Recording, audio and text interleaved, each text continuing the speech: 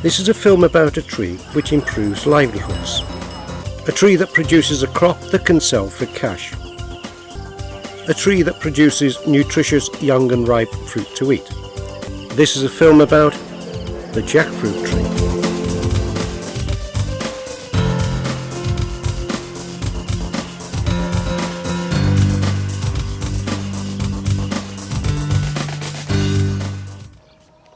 Veneer grafting is done on rootstock that has been raised from a jackfruit seed.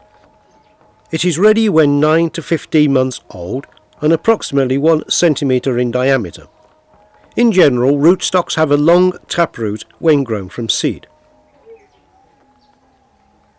The stem of the rootstock should be cleaned of any soil or debris. A shallow cut is made, about 6 to 8 centimetres into the rootstock, slanting inwards to about 1/4 of the diameter of the stem at the point of active growth.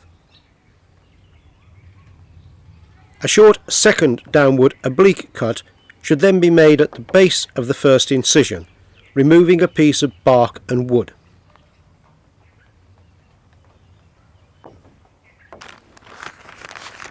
Working in a shaded location, the freshly severed scions can then be unwrapped.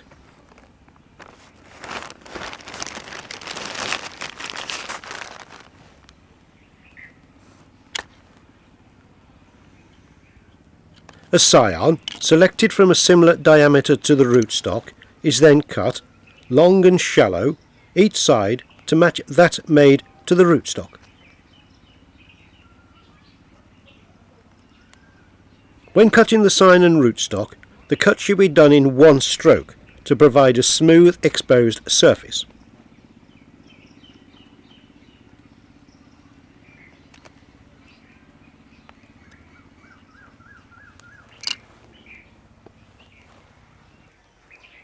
When the two are put together, they should fit as one.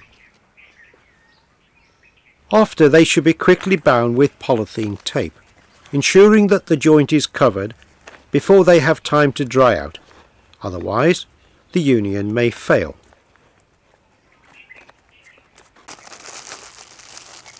A polythene bag to reduce transpiration and loss of moisture then covers the cut portion, including the scion.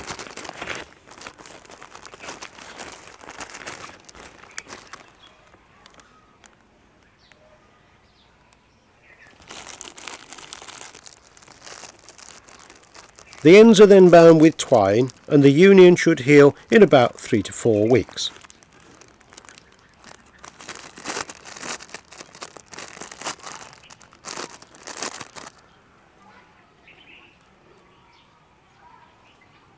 The grafted rootstocks then remain in the shade.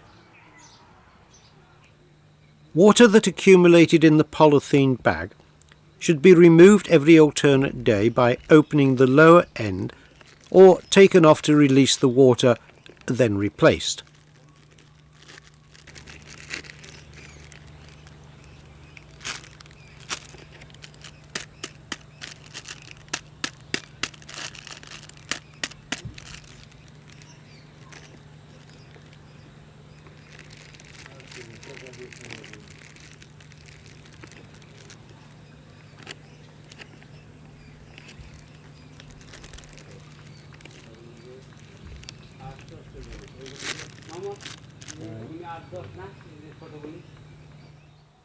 During the early stages of the grafting process, any growth on the rootstock portion should be removed as it is seen. When the graft is healed, the polythene tape used in the tying of the union can be removed.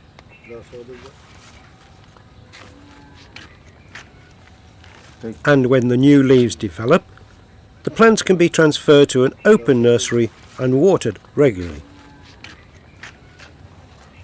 The grafts remain in the nursery for about a year, following which they can be sold or planted out into the field.